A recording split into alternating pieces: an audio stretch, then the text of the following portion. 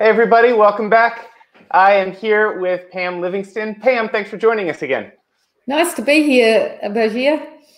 So everyone, Pam, in one of her weekly lessons, she is including this really interesting hand, and I begged her to let us record a quick video to be able to share the hand with all of you guys on this channel. So Pam, can you set up this hand for us and let me know when I should load it up for everyone? Well, I'll just tell you a bit of a funny story. So I was preparing for my class, my regular class, and I thought, I'd been working away, and I thought, I'm going to take a break. Some people may call it procrastination, but I'm saying I was taking a break, and I decided to take a break by playing an instant tournament on BBO. And in I go. As one does, it's taken a break from bridge by doing some more bridge. And so the class I was preparing for was Q raises. And lo and behold, on the very first hand in this tournament, there was a Q raise. I thought, somebody's trying to tell me something here. But we bid the hand, and the bidding was quite interesting from the point of view of my lesson, but even more interesting, I thought, was the play. It was quite cute, and I think you'll enjoy it. All right. Well, I will load it up, and why don't you talk us through it? Okay, here it is. Okay, so the north hand opened one heart, and we were overcalled 2 diamonds by the east hand and made a Q raise of 3 diamonds. So that's showing a good fit for hearts and at least invitational values. So north raised to 4 hearts, and south, thinking they liked the sound of the raise to 4 hearts, thought they'd make a slam try with a Q bid of 4 spades. And North said, no, I'm not cooperating with that. No, we're going to play in 5 hearts. So, and that's where we settled in the auction. And I on the hand, I was actually the south. But as you may know, when you're playing a BBO tournament, whether you're always declarer if you're side one. So I got to bid the south hand, but got to play it from North's point of view. So that was quite fun. So sorry to interrupt. A quick aside for the learners out there: if you are confused at all by those Q bids that Pam mentioned, one, I wish you you were able to join us for the lessons, which were brilliant, and stepped us through these exact bids. But Pam, maybe we could follow up another time with some videos discussing Q bids like this, which we can share with the channel. Yeah, absolutely. And the interesting thing, the funny thing is that, so I'm North, but I bid us to the challenge of making 5 hearts instead of 4, because I was the one that bid 4 spades. So I've put North, who is now me, I hope this isn't getting too confusing, into 5 hearts instead of 4. So you got kicked under the table by your robot partner. Something like that. Yeah. So I was declarer, and unsurprisingly, we got a diamond lead. Shall we start on the hand? Yes, please. So we got a diamond lead.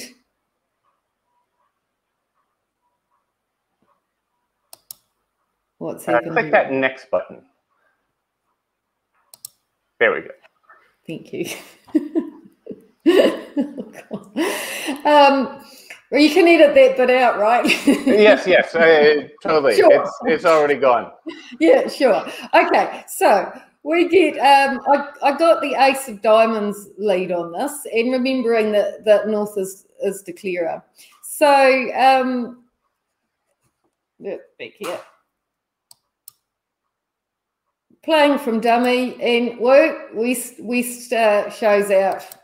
And I think we know what's coming now. So East has got 6 diamonds to the ace, king, queen, and sure enough, we got another round, and the 3rd round. Okay, now I hope you noticed that the 9 and 10 were in dummy, And so once this queen has gone, my jack and my 8 are going to be good. But I've got a bit of a problem now. I've already lost 2 tricks, and because I got a little bit excited and made a slam try, I can't lose any more tricks. So there is no choice now on what card I play from south, is there? I have to ruff. Right, you can't lose this, yeah. Yeah, or I'll be over ruffed.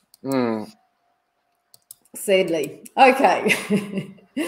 Right, so what have we got here? Now, as I pointed out, the jack and the 8 of diamonds are good as long as nobody ruffs them.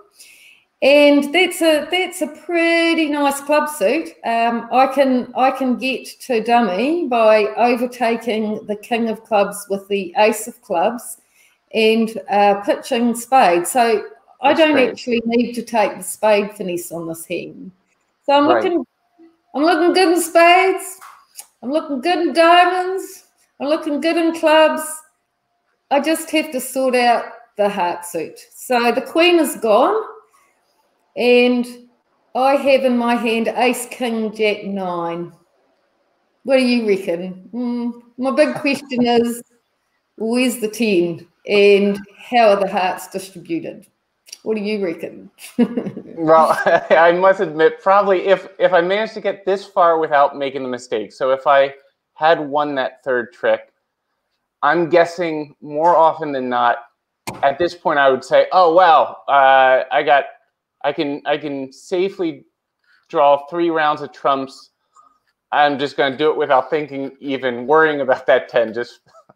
I probably wouldn't think through the possibility that the trumps might split unfavorably.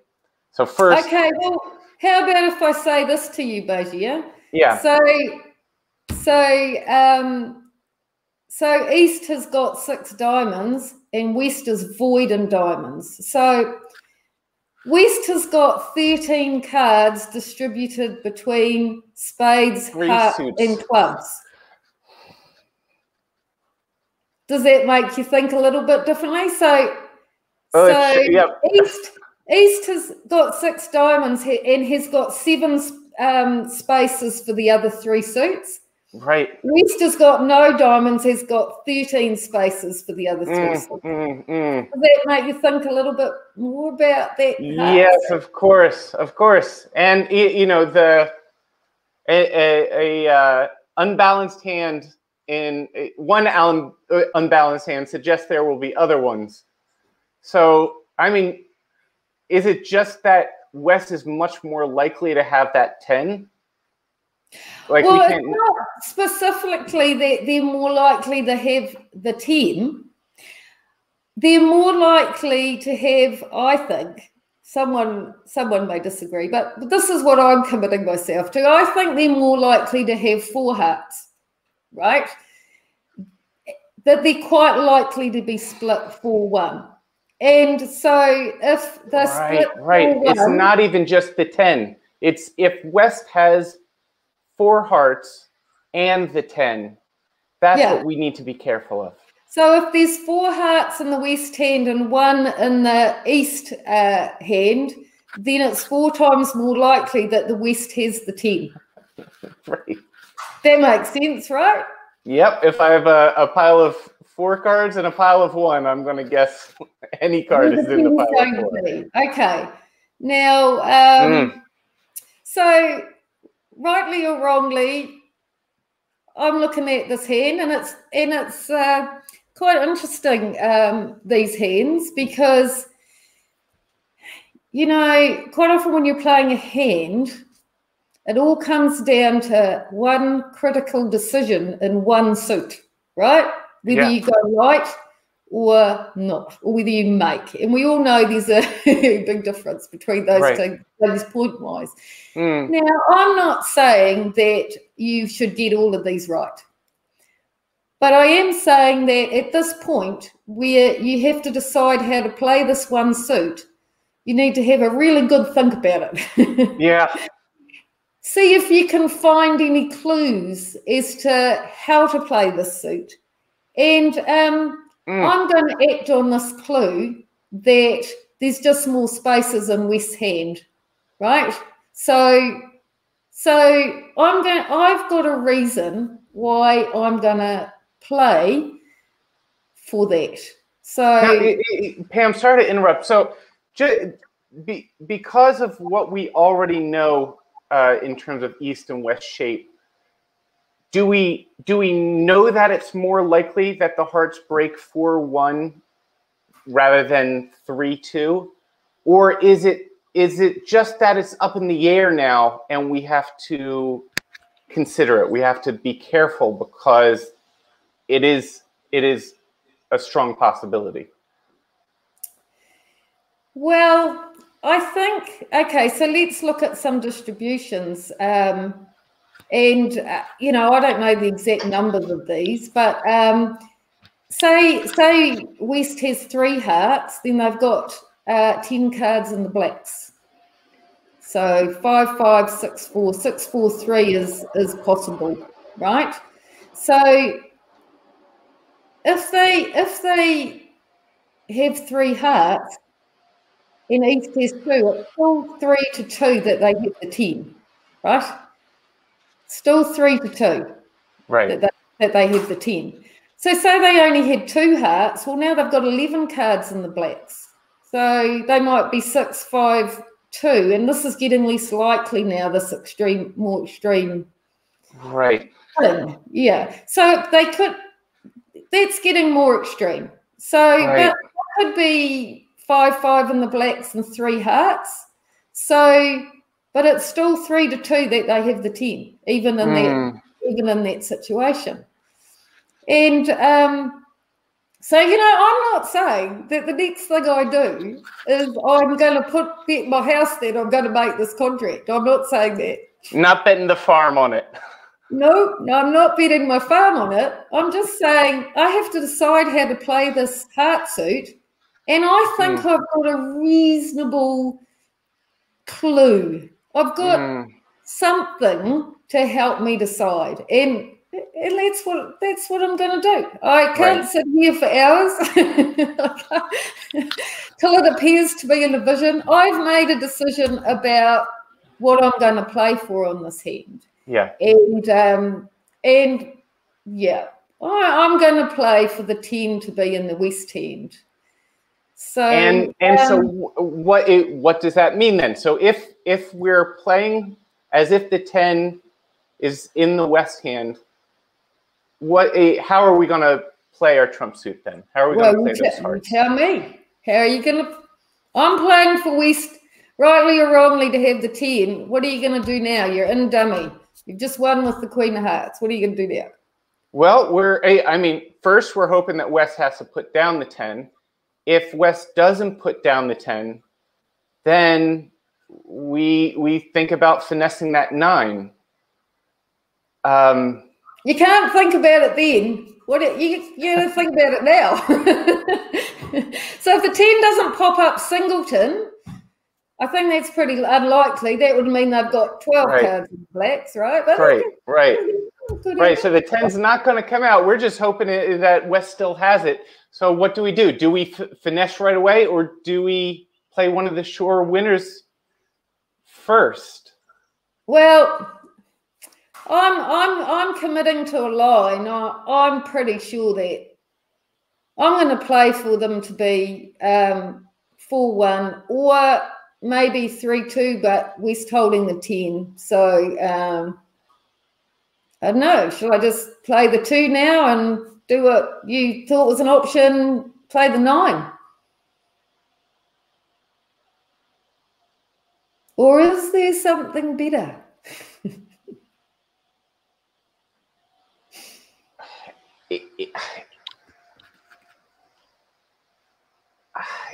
It's that feeling that I have so often sitting where, okay, so we should win one round with the ace or the king, but why?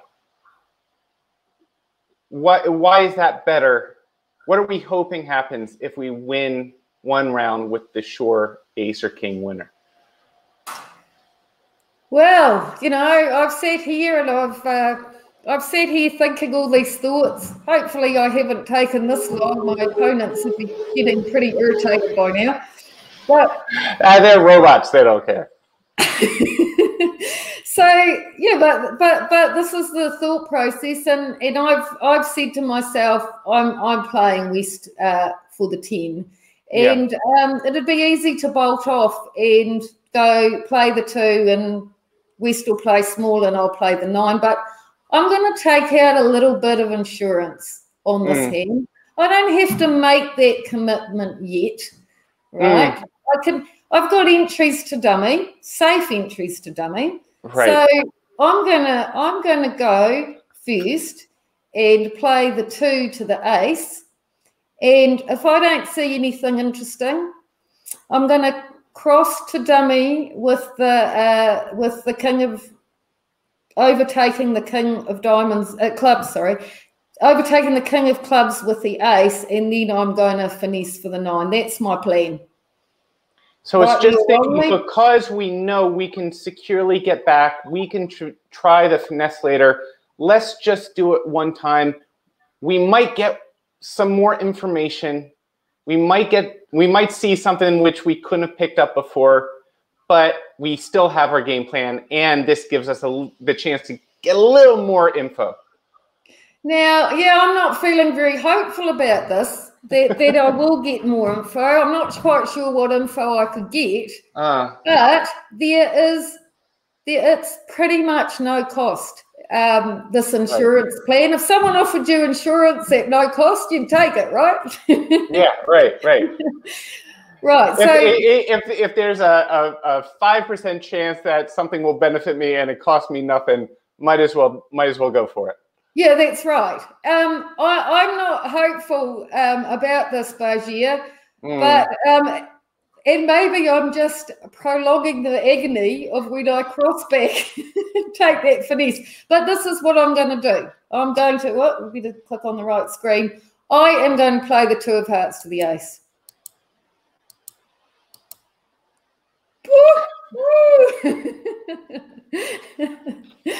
How about that? Yay! So I'm gonna click on the hand now, so you can see the whole hand. Okay. So we were right about the 4-1, right? That's exciting. Right. You know, I might not have been right, but we were right, and we were right to take out our no-cost insurance policy, because there it is. We've got the rest of the tricks. My gosh, Pam.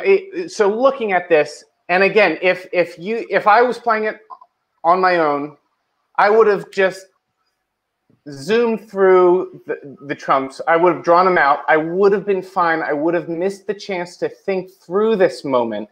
The 10 would have come down under the ace, and I would have just kept on going, whistling my way. But I would have missed the chance to really think that moment through. Yeah, well, it's really interesting, and you know, so for all you people that galloped off and just played trumps from the top without thinking that, congratulations, you get the same score as me.